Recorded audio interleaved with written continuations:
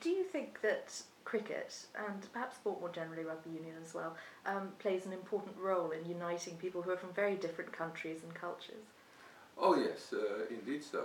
I mean, sports brings people together, people from different faiths, from different cultures, uh, people who have an opportunity to, if you like, measure their talents. And sports is it's an enriching activity, and it is to be seen very much in the Commonwealth. And we're all looking forward to the next Commonwealth game, which will be in Scotland.